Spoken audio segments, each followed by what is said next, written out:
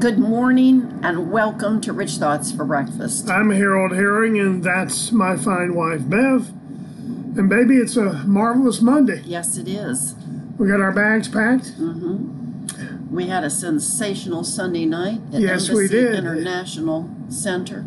With our precious, amazing, bold Yes. friend, Great friend. Pastor Robert Laird, Amen. and his team, his family, his mom. It was a great time. God was glorified and the devil terrified. That's exactly And right. we got to see our friend Lejeune. Yes. And we've seen our friends Laurel and Randy this Yes, we weekend. have. Hey, yay. That's a great time. Yes, it is. You know, we want to share.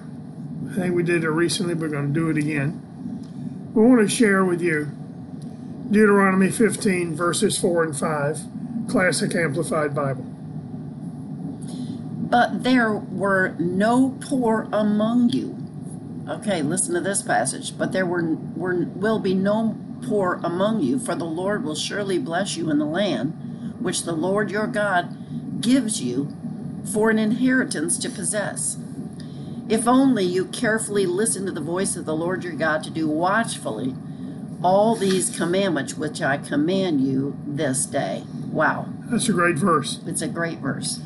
And there's 7 keys found in those 2 verses, honey.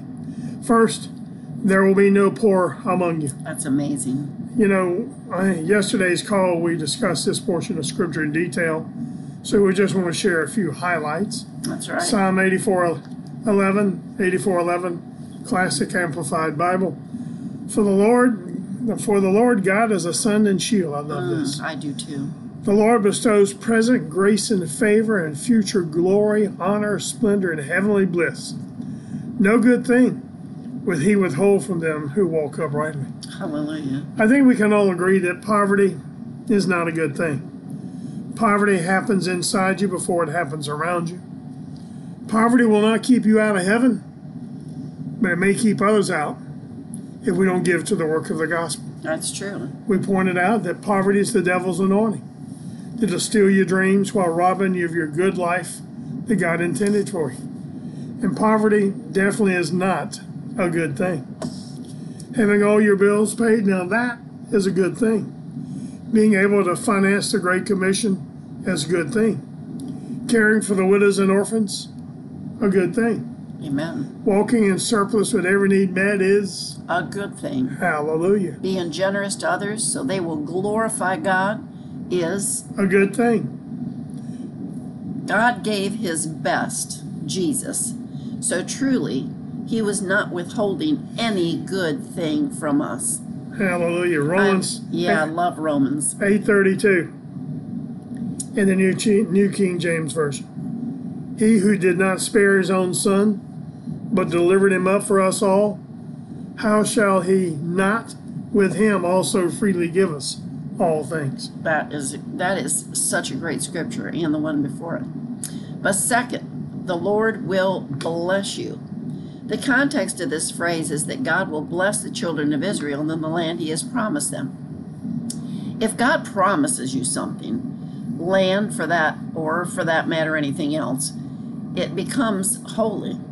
The legendary Bill Gaither made a very famous song, Standing on Holy Ground, which made it famous, and it's a song written by Jaron Davis. You know, I love this song.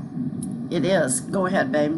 When I walked through the doors, I sensed his presence, and I knew this was a place where love abounds. For this is a temple that God we love abides. Oh, we are standing in his presence on holy ground. Amen. We're standing on holy ground. For I know there are angels all around. Let us praise Jesus now, for we're standing in his presence on holy ground. Wherever you are, when you're in God's presence, you are standing on holy ground. Hallelujah. And he promises us great things. Plus, God has given his angels charge over us. So whenever we are praising Jesus, we are standing on holy ground. Third, God has given you an inheritance to possess. Isaiah 54:17. 54:17 says, No weapon that is formed against you shall prosper, and every tongue that shall rise against thee in judgment thou shalt condemn. This is the heritage of the servants of the Lord, and their righteousness is of me, saith the Lord. Now, according to Strong's Concordance, the Hebrew word for heritage is H5159, and it means possessions, property, inheritance, heritage. So we're talking about much more than a spiritual heritage. We're talking financial. The word for heritage in Strong's Concordance is H5159, as we said. And in the King James Version of the Bible, it's mentioned a total of 222 times in 191 verses. In 191 of those verses, it's translated as inheritance. Amen. And hallelujah. You know, honey, it's Abraham, Isaac, and Jacob. That's it. Right? Right. All we have to do is reach out. I love this. Reach out and accept what is already ours in the Spirit. It just needs to manifest in the natural. That's right. Fourth, if only. And see, that's from the verses. That's right. This is all taken from that Deuteronomy scripture. Fourth, if only. A few days ago, we shared a teaching on if and if only. Remember that? It was also in the last, anyway, in one of the Rich Thoughts emails. Make sure to check it out, though. And by the way, if you're not getting that Rich Thoughts email, you can go to the website, haroldherring.com, and sign up. That's right. And then you could go to the blogs and just put in if and if only, and it'll draw it up. You got to pull it up. That's it. Proverbs 5:12 through 14. Proverbs chapter 5, verse 12 through 14 in the Living Bible says, "And you say, oh, if only I had listened, if only I had not demanded my own way. Oh, why wouldn't I take advice? Why would I be so stupid? For now I must face public disgrace." One of the biggest problems is that we get ourselves in trouble, and yes, even sin, by demanding to do things our way. We sometimes have this "it's all about me" kind of attitude. However, in Deuteronomy 15 verse 5, it says, if only we listen to the word of the Lord and obey his commandments, the things will be different in our lives. Absolutely. And that's so true. Fifth, you listen to his voice. Now, there are many voices in your life waiting for you to listen to them. Take their advice, do what they suggest, or subtly tell you what to do. If I know who you listen to, I know where you'll end up in life. Amen. Micah 7:7, Message Bible. But me, I'm not giving up. I'm sticking around to see what God will do. I'm waiting for God to make things right. I'm counting on God to listen to me. You don't have to wonder about that. Scripture says God not only listens, but he answers. Hallelujah. And God will listen to us as we listen to him, right, That's honey? right. Sixth, do all his commandments. You know, would you like a good reason to do all his commandments?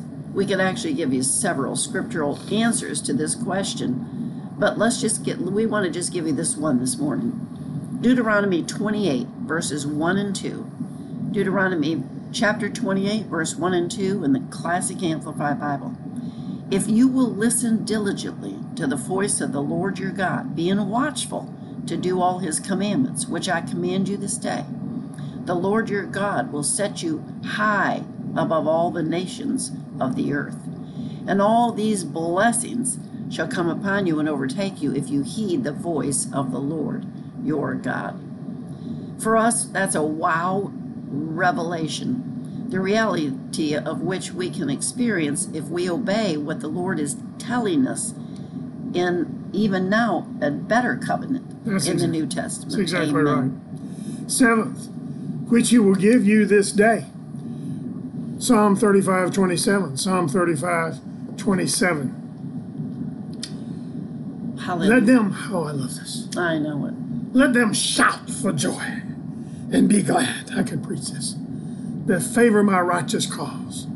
Yea, let them say continually, let the Lord be magnified, which hath pleasure in the prosperity of his servant. We strongly recommend you personalize that scripture. Hallelujah. Let Pastor Helen shout for joy and be glad. He favors my righteous cause. Let him say continually, let the Lord be magnified, which hath pleasure in the prosperity of Pastor Helen, his servant. Clearly, God wants your bills paid, your needs met, and your family blessed. Amen. Psalm 84:11 Classic Amplified. For the Lord God is a sun and shield. I'll read it again because I love it. In the Amplified this time. The Lord bestows present great grace and favor and future glory, honor, splendor, and heavenly bliss. No good thing will he withhold from Larry and Gina who walk uprightly. Amen. No good thing will he withhold. Hallelujah. From Maya who walks uprightly. Personalize it. You know, God's Word translation of that scripture says, he does not hold back any blessing. Wow. Deuteronomy 28:11 and 12. 28:11 and 12. And the Lord shall make you have a surplus of prosperity through the fruit of your body, of your livestock, and through your ground, in the land which the Lord swore to your fathers to give you. It's called pressing the word. That's exactly right. The Lord will make you have a surplus of prosperity. Put him in remembrance. Put him in remembrance. Not a government check, and not even an inheritance from a rich relative. The scripture doesn't say that he'll give surplus of poverty. That's right. He'll give you a surplus of prosperity. This verse shows a variety of ways in which God can get money to us. Why is he blessing us so? You know why? He promised our forefathers. In the scripture, remember, we are the seed of Abraham. It says, the Lord shall open to you his good treasury, the heavens, to give you the rain of your land in its season, and to bless all the works of your hands. And you shall lend to many nations, and you shall not borrow. There's no question. God wants to turn our poverty and lack into prosperity. But we need to point out that we play a significant role in the effectiveness of our turnaround specialists. Mark 1:15 Classic Amplified. And saying the appointed period of time is fulfilled, completed, and the kingdom of God is in hand. Repent. Have a change of mind, which issues in regret for the past sins and in change of conduct for the better. And believe, trust in, rely on, and adhere to the good news, the gospel. Mark 1:15 Message Bible. He said, the time has come and the kingdom of God is near. Change the way you think, act, and believe the good news. Proverbs 3:5 and 6. 3, 5, and 6. New International Version. Trust in the Lord with all your heart and lean not on your own understanding. In all your ways acknowledge him, and he will make your paths straight. It's time for your turnaround to begin. Amen. Hallelujah. A few more months this year, and we can turn it all around and have the best year ever. Absolutely. Absolutely. Shout out to my mom who pinch hit for us last night on Sunday Night Live. She and Dad did a great job. Well, let's get in the car and go home. That's it. The palm trees are swinging and the breeze is nice, but it's time to head north. Absolutely. If you've been blessed by the teaching, go to heraldhearing.com. At the top where it says sow a seed, just ask God what seed he'd have you put in the ground. Do what he says. That's all we ever ask. And until tomorrow morning at 8:30 Eastern, God bless you. Happy trails. And keep thinking rich thoughts. We love you. We appreciate you. God bless you. Bye-bye.